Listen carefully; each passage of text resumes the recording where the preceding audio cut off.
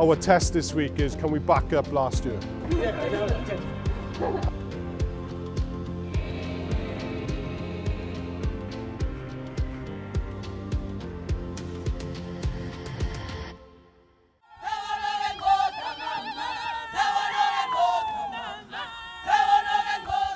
Training in isolation is all well and good, but there's nothing like a bit of outside competition to measure yourself against. As the opening week of the TikTok Women's Six Nations approaches, the team head for a joint session with South Africa.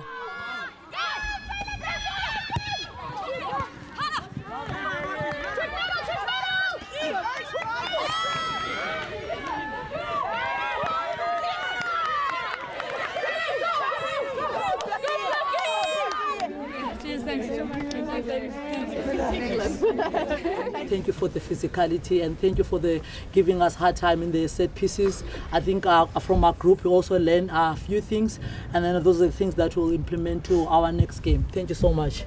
Thank you.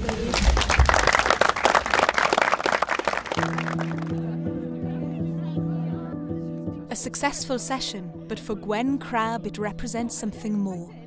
After months out injured, finally a chance to get back to playing the game she loves.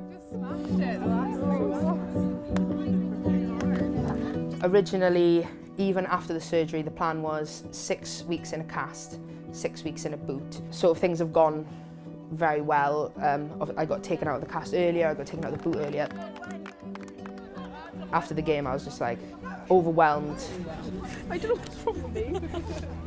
I was playing against Saris with Gloucester. I made a few metres and then got tackled awkwardly. And then as I came down to the ground, basically my ankle snapped. This looks like that will be the end of the afternoon for Gwen Crabb. Kira picked me up from Newport. We went straight to A&E. We were sat in A&E for like 8 hours. Kira actually named it as the worst night of her life. And I'm sat there in a cast with my foot like in pain, and she's like, oh, this is the worst night of my life. And I was like, oh, is it? Like, do you think it could be worse? Or she was like, no, I don't think it could. And I was like, at least you haven't broken your ankle. Scrum half Kira Bevan may not have the best bedside manner, but deep down she's a good friend and housemate. Oh God. Would you like a coffee? I can do a decaf one if you want. I've got decaf now, yeah. I've had decaf for ages, you know.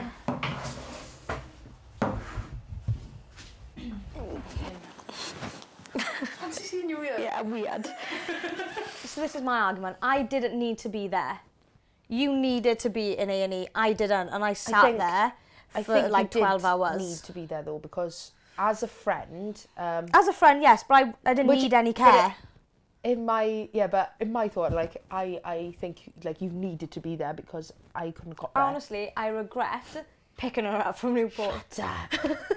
But anyway, in the grand scheme of things, I was actually saying like that you've become a far better person, and like there's silver linings to every injury, and I've got personal silver linings to the injury, but another one is like you developing as a person. Oh, that's really nice, isn't it?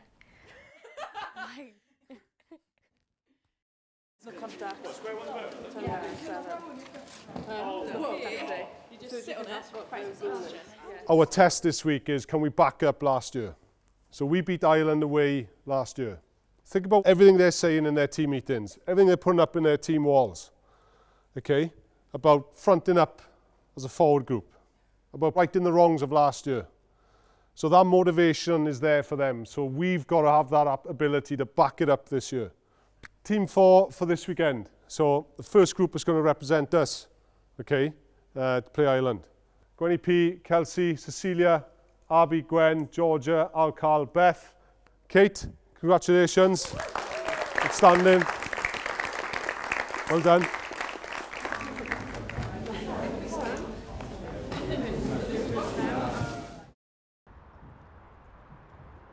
I remember being a kid and like telling people that Memgie and Grandad's house is like my favourite place on earth.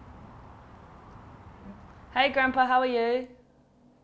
I'm at home now, finished training. I was going to see if he wants to come, if he's going to come over. I've been like looking around and stuff. There's like still like old stuff like, this is my granddad's passport from like 1993, which is nuts. it's nice because it's like I feel quite close to them here. Back when Mum and Grandad was here, this was like the formal front room. It was like wood paneling, the dining room here. And then this was Mum and Grandad's room. This is the kit room now. But this is the bed that I've nicely made for Dad whenever when he comes to stay. But yeah, look at him.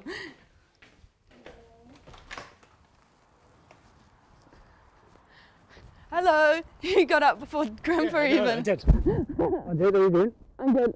How are you? Good? Yeah, good. Yeah, Good, I'm nice good. to see you. Big surprise. Yeah. Go back. What's that? Oh, Whose coat is that jacket? my coat. I had this feeling, would have been about 10 days ago, and I thought, right, Kate's gonna get a cap here. Didn't tell anybody, but word got out that I'd booked a ticket. I didn't like to say to you because... But you did. Ange had said to you, as a surprise, that your old man was coming over. Saturday afternoon, 2:15, when that national anthem comes on, that's going to be very, very moving for me. It is, yeah, that's right. Yeah, it's moving normally, you know. Oh, that's right. But yeah, that's right. Even if you just play it on a record or whatever, you know.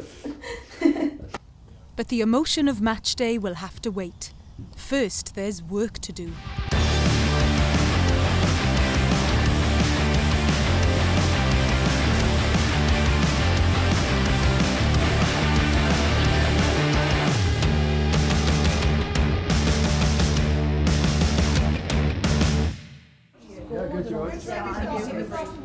Right, you've got a big old salad bar, and then all these fresh made salads, and you've got your hot food down there, you've got smoothie station down there. As match day approaches, it's nutritionist George Morgan's responsibility to make sure the team is properly fueled and firing on all cylinders.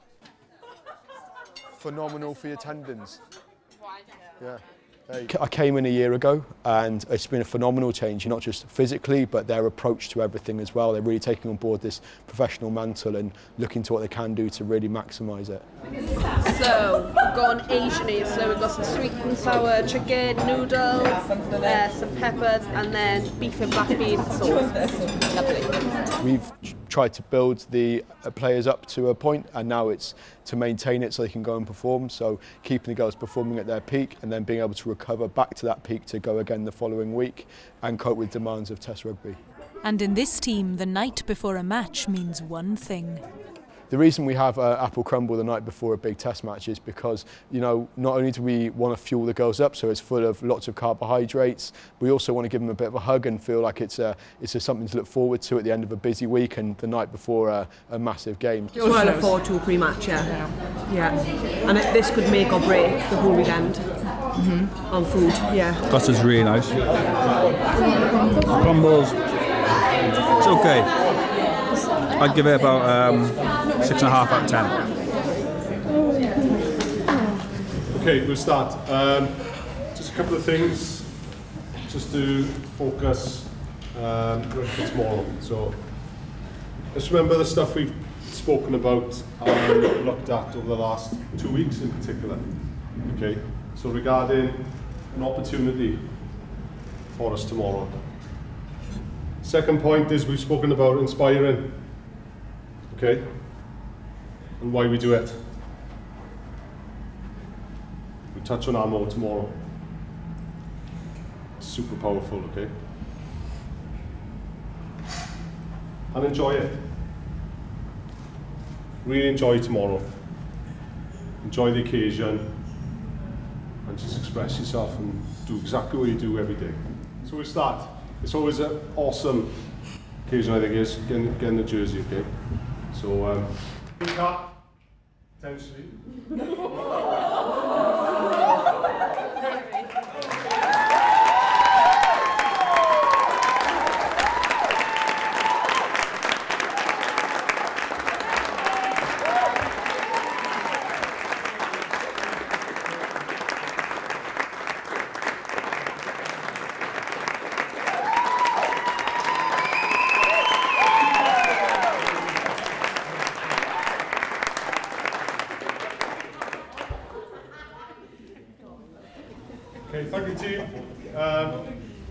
as Dale said, let's relax tonight, okay?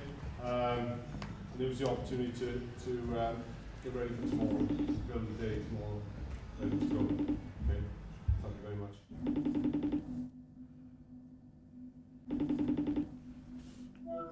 Hello. Hello. Right. Yeah, how are you? I'm good, thank you. How's your ankle? Yeah, it's okay. It's a little bit sore, but nothing out of the ordinary. I had some treatment on it yesterday and today on my Achilles and stuff. But yeah, it's all right. So any more nervous for the game tomorrow than normal? I am nervous, but like I'm more excited now. Obviously, because it's been a while since I played. Yeah. So yeah. What was the food tonight? We had fajitas, or actually start off with I had a 3-course meal. Well, of course. Chicken and butternut squash soup with some fresh bread. Chicken and beef fajitas. Nice. And of course apple crumble to finish. Oh, lovely. With ice cream and custard. Did you have some akiras as well? No, why would I have some fajitas? Well, because maybe she didn't eat it all. No, I was 3 tables away from her. Didn't give her a child's portion. No. That's quite funny from you. I'm only joking, Kira. She's not there. She's not you. Right, well, I'll see you tomorrow. Okay, yeah, listen, all the best. Thank you. Good luck, enjoy it, and I'm sure everything will go well. Okay, I'll ring you after you've done walkthroughs in the morning as well. Okay, great, we'll be on the train, okay? Okay, bye-bye. Okay, night. Sleep well. Bye. Night. The end.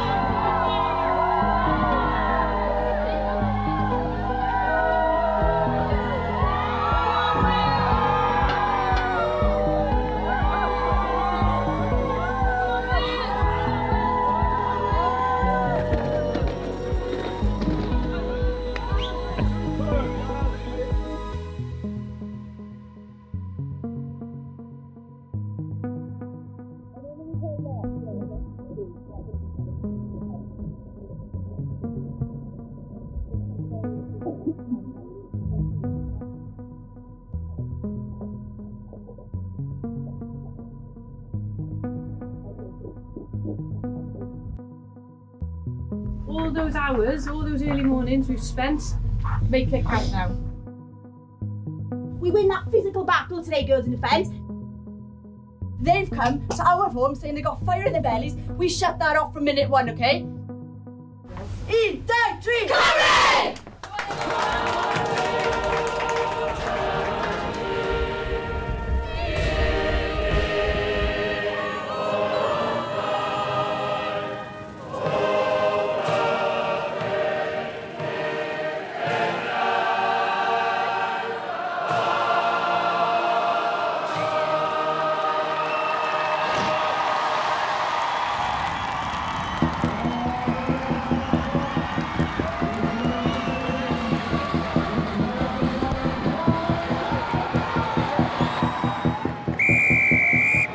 To entertain, but also to inspire. We're lift-off in the 2023 Six Nations. She's within touching distance, and Wales get the try. I think there's a player down for Wales in some serious pain. Yeah, that is Gwen Crabb, and this is not good to see. She had a serious knee injury previously, which she worked so hard to come back from. We're just going to pause for a second because it's clear that Gwen Crabb is in real distress, and that it's not nice to see, and it's certainly not nice to hear, is it?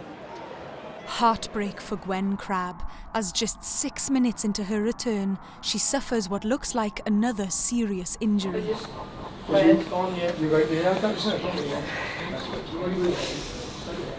That's how close Wales are to a second try. Disrupted by Ireland, but it's gone backwards. Bevan sneaks through. Kira Bevan gets it down. Try number 2. Wales are rumbling, and Wales are driving, and Wales are scoring. Sean Harris onto the field, and the Arms Park enjoying themselves. Ling, oh what a pen by the centre to her partner in crime, Hannah Jones, and she is mobbed by her teammates.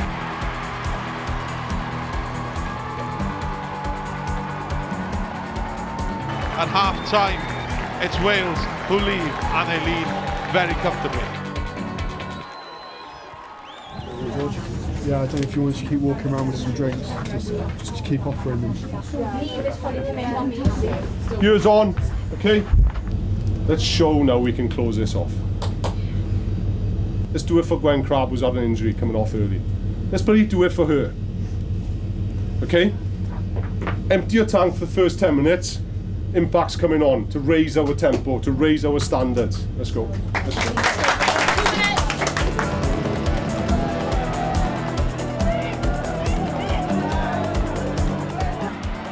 More scuffling off the ball.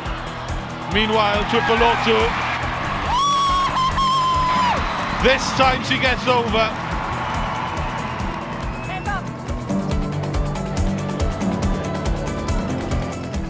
What a moment for Kate Williams. 22 years old, born in Swansea, has played Super Rugby, but she decided to give it all up to play professional rugby, because that is the opportunity that's presented to players in Wales right now.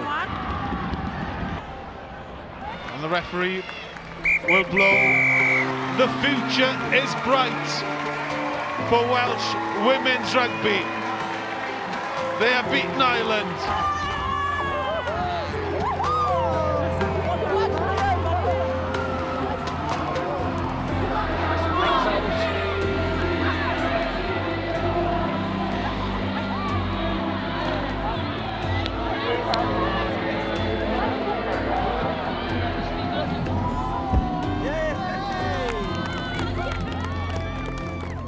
You don't expect for your kids to grow up and then to pull on the red jersey of Wales. You just don't expect it. Well done. Best day of my life. Batman went through the morning. Talking to my mum this morning, it just feels so right to be here. It is home, and I just feel so honoured to be able to pull on the 3 feathers and pull on the red jersey. It was so amazing.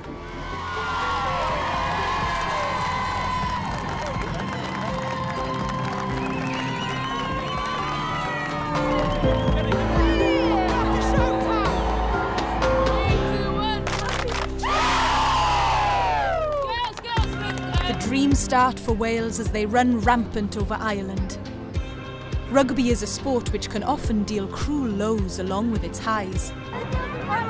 But sometimes dreams can come true. How cool is that? And that's all you need for a chance to inspire. Well done for winning. Thank you.